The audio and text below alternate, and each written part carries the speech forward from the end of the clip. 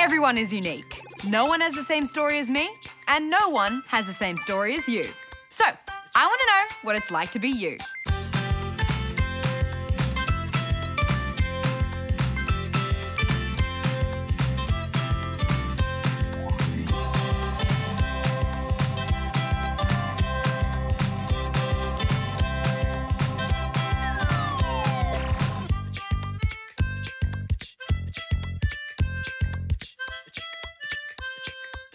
One in 70 Australians live on the autism spectrum. So, odds are that you or someone you know is one of those people. No two people are alike on the autism spectrum, and all have their own interests and strengths. So, what's it like being on the autism spectrum? Hello. Hello, everybody. My name is Noah. I'm Abby. My name is Gabe. My name is Elliot. My name is Jack. My name's Monica, and I'm 11 years old. And I'm 10-year-old. Oh no, that's grammatically incorrect. Stop. Okay, let's start again. My name is Jack, and I'm a 10-year-old. My friends would probably describe me as quirky, funny, and smart, because that's what they think of me, and I'm fine with that. Well, I think my friends would describe me as me, probably. Not really sure. My friends would describe me as funny, sometimes clumsy. I like to think I'm funny, but a lot of people probably don't think I share that opinion. My friends would describe me as smart, quirky in a good way. And my favourite thing about myself, I could list 100. My favorite thing about myself is my creativity. Big fat brain. My biggest passion in life is drawing, and I draw monsters and robots and fictional characters.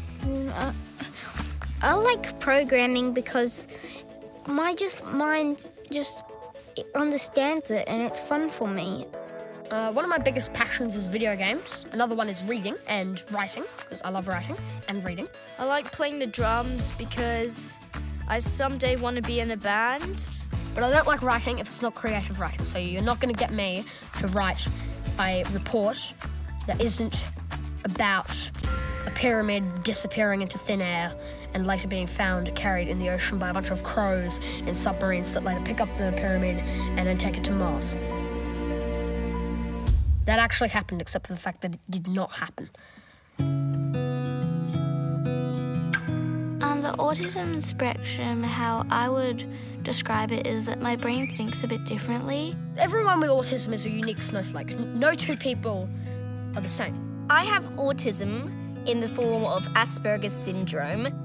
Asperger's is a syndrome where you are really good at some stuff, but you also struggle at certain stuff. It's a disorder that makes everything seem bigger and stronger. So imagine if, for you, just close your eyes and listen to everything around you and ramp it up.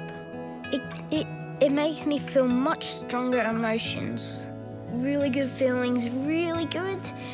Really bad feelings, really bad. I honestly don't think it makes me that different, except sometimes I think it makes me like everyone else is here and I'm up here because I'm narcissistic and I love myself. Which, I mean, if you've got a choice between hating yourself and being narcissistic and loving yourself, you probably want to go with that end. Because I speak from experience, loving yourself is better than hating yourself.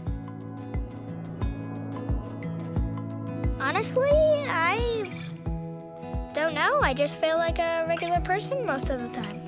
Loud noises I really hate. I always want to go away from them, which is pretty ironic because I play the drums. I struggle in big crowds and I am very sensitive to smells. Whenever I'm in a large crowd, I get quite overwhelmed. I don't like all the noises that are ramped up, and I don't like people's faces because they always move around and they seem different to me. It makes me feel quite stressed out, actually. I start doing things like pulling out my hair and eyebrows. I start really getting stressed, and it just feels horrible. Sometimes I offend somebody without knowing I offended them. It's a bit confusing, to say the least. The way I solve problems is probably different to the way you do. I always carry a bag of things with me that are things that I can touch, things that I can taste, things that calm me down, so I'm never all that stressed. Some things that help can have a sensory tool. At my school, we actually have a sensory box with a bunch of different stuff. Well, here's my bag I have with me today. It might not always be the same bag, but it's usually got an array of things in it that might be the same. Firstly, I have my sultanas. I like the way they feel soft on my tongue and the way they slowly just put an array of tastes into my mouth. Another thing is my sponge.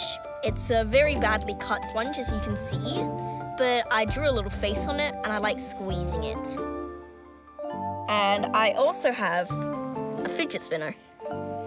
Sometimes Stanley can help me because I've had him basically all my life, and also just having a quiet place so I can relax. I have sensory issues with smell, specifically with fruit. Like, it's more than a simple disliking of apples or something, no. I get really scared. I want to run away, and I want to scream, and I want to block my nose. School, sometimes it's a bit hard. I think it's very hard to make friends, actually, when you're on the autism spectrum, because you don't know how to fit in, you don't know how to talk to people, you don't really know how to start a conversation. Some people just bullied me and said I'm weird and all that. Like, it might just take me a bit longer to learn things. And like, we have a session once a term about what I might need, but I'm still a human being and I should still be respected. I can't really focus in my head, so I have to use my fingers all the time. Sometimes I hate the feeling that everyone's thinking that I'm weak and I can't do anything, but I say they're wrong. I am not weak. If anything, I'm stronger. Autistic people can vary from people who have trouble, like people who do need learning support teachers, to geniuses. So it's a spectrum, people. Before I was diagnosed, I felt like the whole world was robots and I was the only human, because everyone was just acting the same. Everyone was doing the same thing at the same time, doing everything correctly, and I felt different. Before, I was told I was very depressed, but then after I was told I'm a lot happier now than I was before. When I got the diagnosis, everything suddenly made sense to me. I felt like everyone was human, but I'm like elevated. I have been enlightened. What I'd say to someone who's been told they're on the autism spectrum is, don't worry, it's not a disease. You'll have a good life. Besides, there's many advantages to his autism spectrum. Some people think that people with Asperger's are not smart, but that is definitely not true. They're the exact opposite, the polar opposite. The skill or passion that has been helped by being on the autism spectrum was having a passion for tech, because now I want to be a tech designer when I'm older. But I'm really good at subjects like programming, technology, science, and math. Generally, if there's creative writing involved, I'll be like, my creative writing sense is tingling. I'm proud of myself because I'm very creative and smart. The best thing is that I can always be different, not just be common. They've helped me see the world in a different way to everybody else. In my eyes, I see the world as inspiration. You know, know, people like Steve Jobs and Isaac Newton, they all had like Asperger's, and those people did really good stuff. Albert Einstein. Pretty sure he was autistic. Bill Gates. He was probably autistic. Loads of geniuses are autistic. My goals. A, surviving and not dying when I'm like 20. B, getting a family. I want a family. I want kids. I want the whole package, a house in the suburbs, etc. I want to be a cartoonist when I'm older. I'd probably like to be an engineer or a scientist or a prime minister. I want to give my view on the world. I kind of want to be like an author or something like that, or a comedian. I am proud of myself. I'm very proud of myself. Well, I'm pretty proud of myself. Yeah, I'm very proud of myself. I've come all this way with autism. I've come a pretty long way, honestly. Instead of coming home screaming, saying, why is everyone so mean to me? I come home and I'm like, I've had a pretty damn great day at school.